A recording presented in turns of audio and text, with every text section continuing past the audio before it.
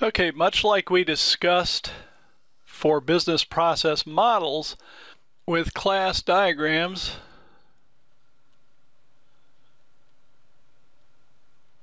there are tips to help you perform this task efficiently, do it effectively, etc. So these would be called the best practices.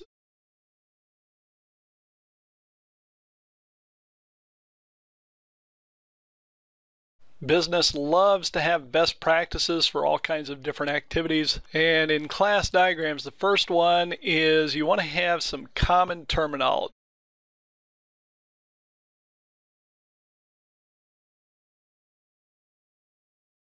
And this is going to vary depending on the organization you have. So you want common terminology for class names.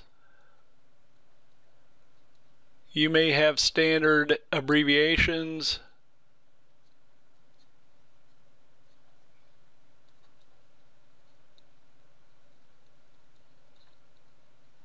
You may have an approach for separating words in a multi-word class name or attribute name. You could use an underscore, they could use a dash, they could use a combination of upper and lowercase lettering, with the uppercase starting a new word, lowercase for the rest of the word, etc. So it's important to know how the organization works and stay standardized. So using this common terminology helps clarify things and make sure people across the organization understand what's in various diagrams. You should only use associations, links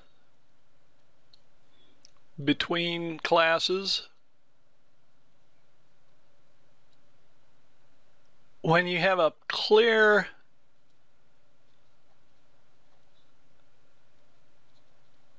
business reason.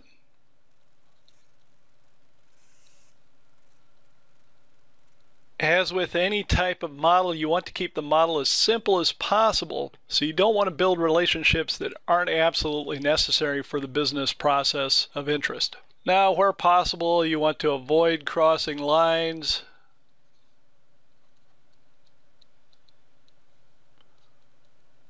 And that's more of a readability thing.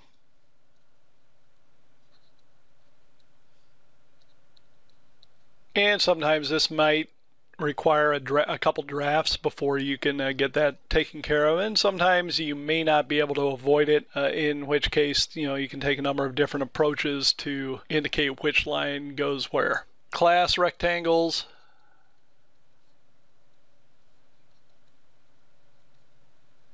should have a consistent size.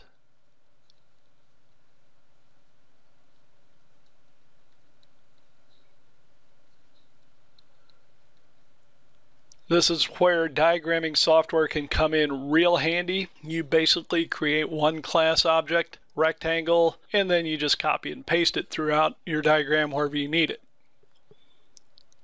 Avoid association lines.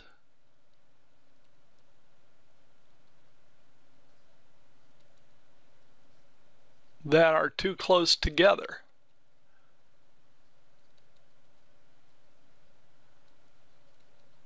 Again, this is mainly a readability issue. You want to make sure that it's very clear which association line goes from one class to another. And you'll see in some busy diagrams that can be somewhat difficult to accomplish, but it's still a best practice that we want to strive for.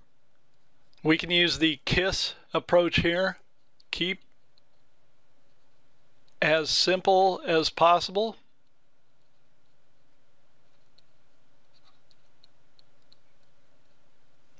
While still fully describing what it is you're trying to describe. Next, job number 1 is accuracy. Job number 2, appearance.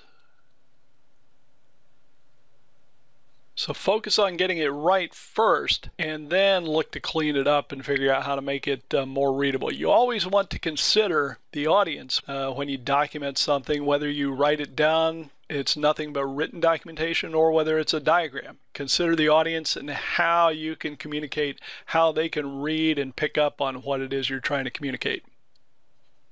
And finally, use notes to clarify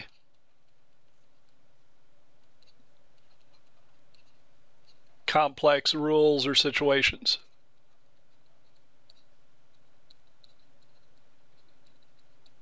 So these are good guidelines to follow for any kind of diagramming you're going to do, and some of them apply to any kind of business communication that you want to prepare. So hopefully these will help you as you start to practice with UML class diagrams.